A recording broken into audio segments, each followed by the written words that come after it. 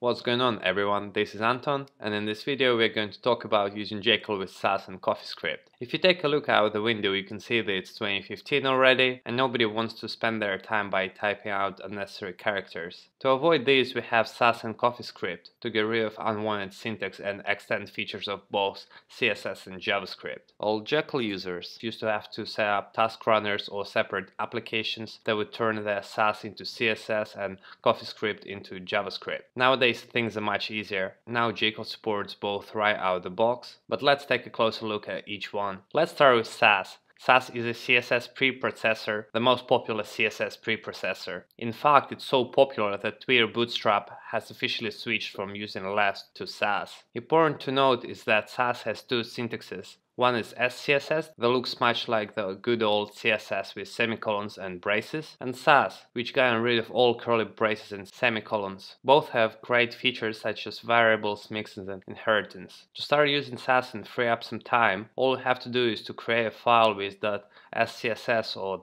.sass extension with an empty front matter. Let's add a few styles to see how it works. Then link it to our site in the head include file. Once we save the file, you can see in the terminal that Jekyll has processed our SASS into CSS, and we can see the changes applied on the site. Important to mention that if you have an error in your SASS file, Jekyll will throw an error in the terminal. Let's remove the unwanted semicolon and remove the default styles that come with Jekyll. If you're working on a large project, your SASS file can get really big, and navigating around it can become a difficult task. To simplify it, we have an import rule with SASS. You can break your file into separate files and SASS will combine them into one CSS file. First, let's move the content of your style.sass to a new file. Save it in the _sass folder and call it _base.sass. Then create another file and call it _custom.sass and add a custom style to it. Our separate files don't need the front matter, so let's remove it from the base file. Now we can tell SASS to add these two files together in the style.sass file by saying add import space and the name of the file in quotes without the extension. If you go to site css style.css, you can see that Jekyll has compiled our SASS and we can see styles from both files in one.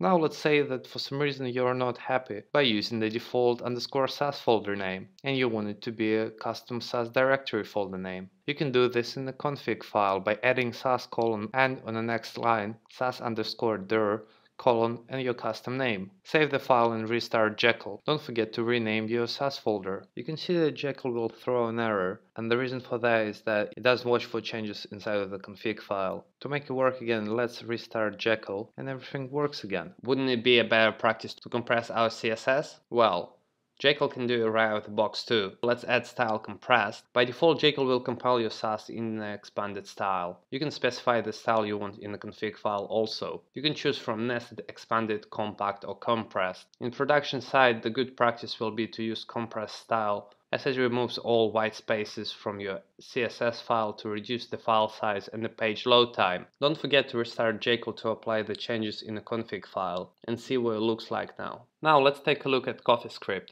The most popular comment on the web about CoffeeScript is that it's full of syntax sugar. Same as SASS, we only need to create a file with extension .coffee with an empty front matter. For example purposes, let's write a quick function that'll check what time of the day it is and will greet you appropriately in the console log. Don't forget to add your script to the scripts include file. Save both files and you'll see how Jekyll has generated the JS file. Now we will be greeted appropriately to the time zone that we are in. If you are willing to read more about SASS and CoffeeScript, you can find the documentations in the description.